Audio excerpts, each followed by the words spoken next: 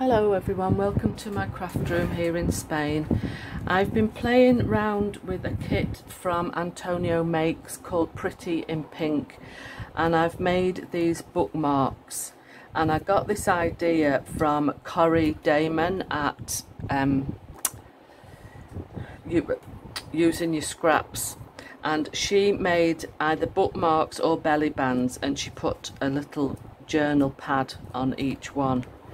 And I just thought that was a perfect idea for some little Christmas gifts,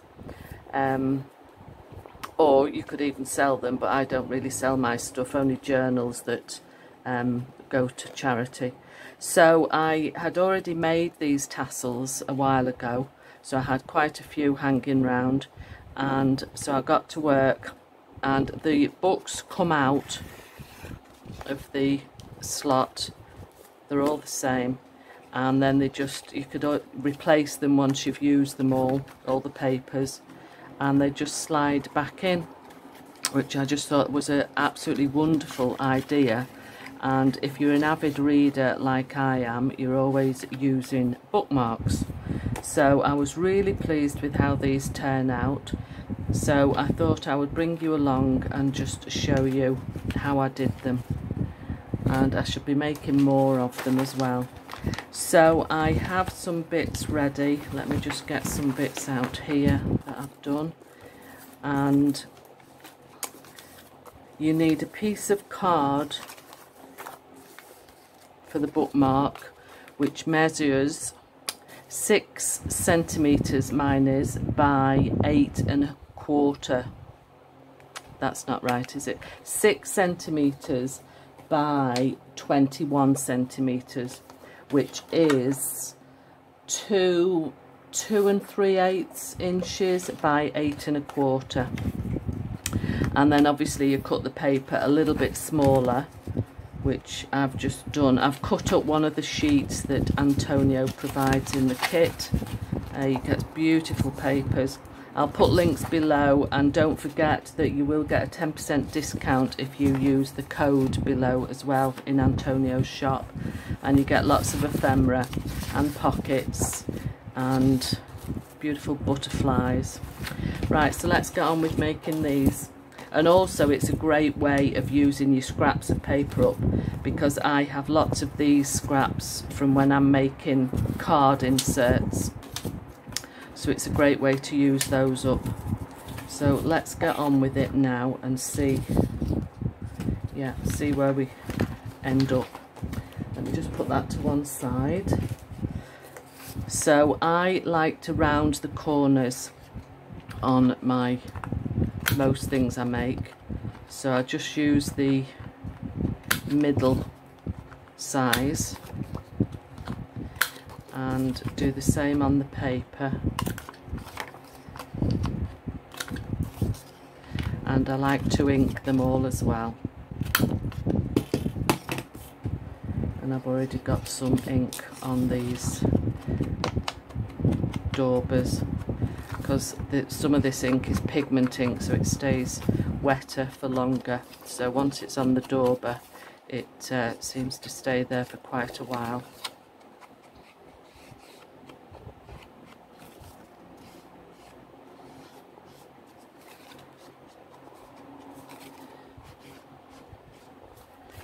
Very rough and quick with this one. Right, use some glue. I'm on collal glue at the moment, which is good, and it does stay wet for quite a while, which can either be a plus or a minus. If I'm making boxes, I don't like to use this glue, because I need something on boxes that grips a bit quicker. Like this will give you lots of wiggle room to slide about and get in the right place. Then you need to get your craft knife and a metal ruler and decide which is the top, which I'll put the right in that way.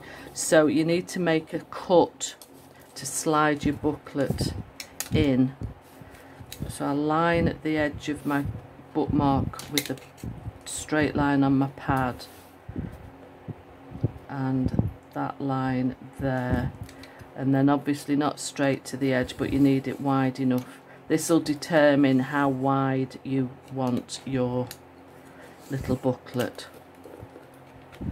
so make sure that it's free there. So I'll measure that slot, which is about, I'll do it around 4.5 centimetres.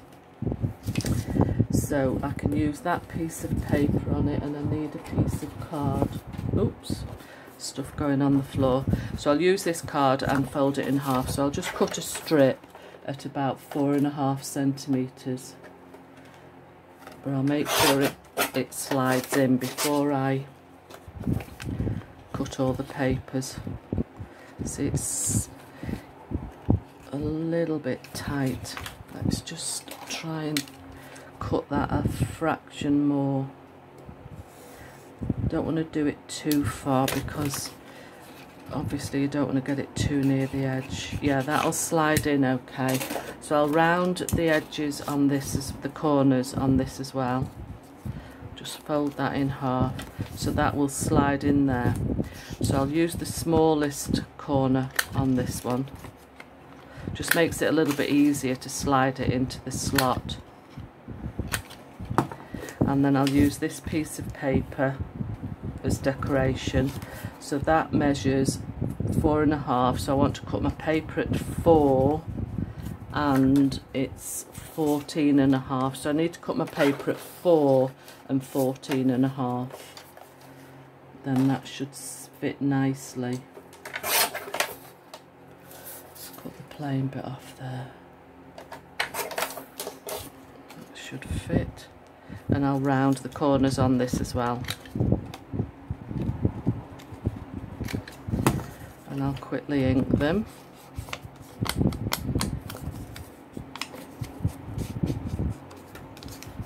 It's a bit marked, that paper. I'll use this as the front. And then you need to decide how you're going to fix the papers into the little booklet. You can either staple them in if the papers are long enough, or they could all actually be stapled in flat as well. Right, so we need to cut the papers down to 4 centimetres as well, wide, that is.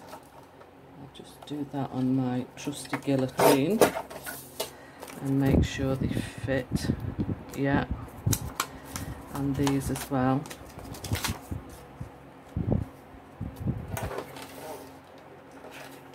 These would look nice all done with Christmas. If you've got any Christmas kits, you could use them as stocking fillers as well.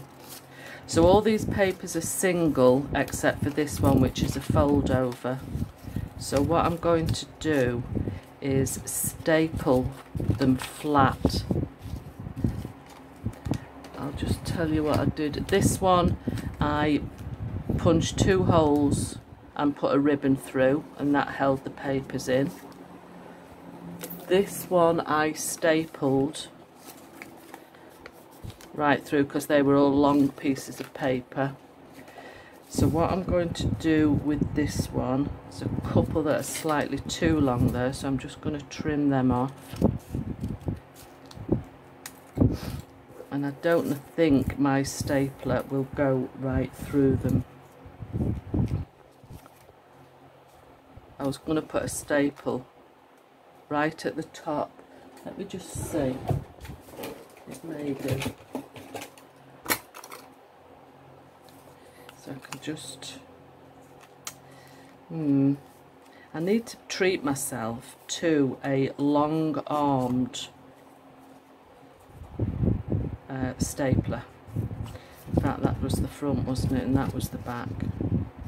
So what I'm going to do, I'm going to fold this just to get it under the arm of the stapler, because it won't matter if it's got a crease in it, because it'll be getting hidden by, see, that's not gone through. When you just had a feeling that it wouldn't work, I need a longer stapler. Right, let's use the Let's glue the paper on first, and then we'll staple right through the whole lot like I did the first one I showed you, with two grommets and ribbon. I think will be the safest bet. Stick that on there. And I'm going to put that in and then down, and I'll just hold it with a clip. I'll put 2 little pen marks where I want it, the holes to go, and I'll just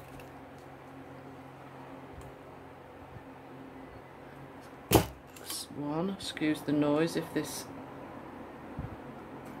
Ooh. Then I need to set the grommet. I got these smaller grommets from my local craft shop, and they work perfectly. I'll get 3 out because I want one for the bookmark itself as well. So I find it easier if I turn the grommet upside down and do it that way.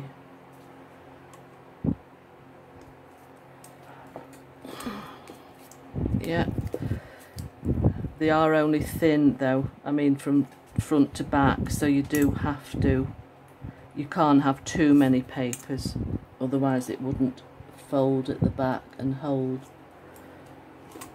And while I've got this out, I'll just put the hole in here as well, ready for the tassel. You can have it in any corner, it doesn't really make any difference. And set that one as well.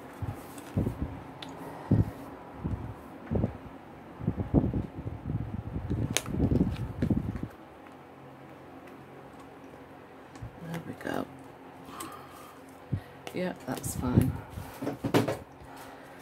So we need some ribbon, and I've got this nice satin thin ribbon I got from the craft shop. She sells it in a bundle for €1 or €2, not very much.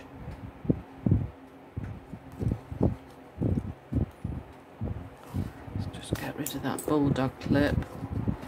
I'll just tie it in a knot and then in a bow. Being satin ribbon, it does tend to slip a little bit when you're trying to tie it in a nice tight knot. But the ribbon's more for decoration, to be honest, than actual purpose. Let's just cut the end off there and then tighten it up a bit.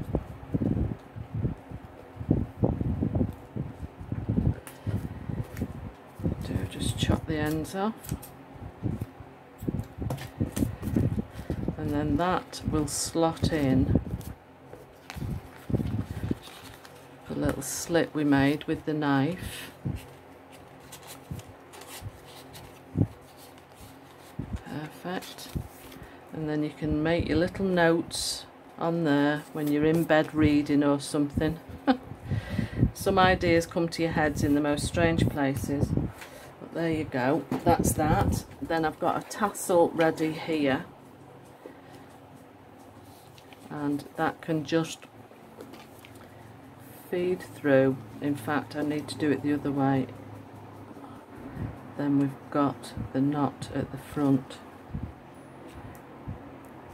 Let's just tie that, put it in between, and then tie the knot, and then that will keep the tassel at the front of the bookmark. Some of them I've put a dangle charm on as well. So pull that tight and chop it. So you've got your little dangle tassel there. And then let's find a nice butterfly from the kit. It's a smallish one, we don't want one that's too big. And then the sort of raindrop things, my friend was one of my craft ladies from the craft club. She was getting rid of a load of her craft stuff, and I pulled out these sort of water drops. Let me just show you. There's pink and there's blue. So I'll just put 3 of those on in the pink ones. Let's get some finer glue. Just for a bit of added decoration. There's 1 and 2 and 3. Let those settle. It's not sitting very straight, is it? There we go. So I think they make really nice gifts, and I'm going to make some more. I just need to make some more pink tassels because the rest of my tassels are blue, which I did use a blue and grey one on there. So tell me what you think in the comments, and don't forget, if you do go over to Antonio's shop, which the link will be in the description box below, don't forget to use the code Wendy10 and you will get 10% off any purchase that you make. So thanks for joining me today. I hope you've enjoyed that little tutorial, and there's lots of tutorials about for making tassels as well. I just like making these. It's something I can do at night while I'm sat watching telly. Okay, I shall see you next time. Bye.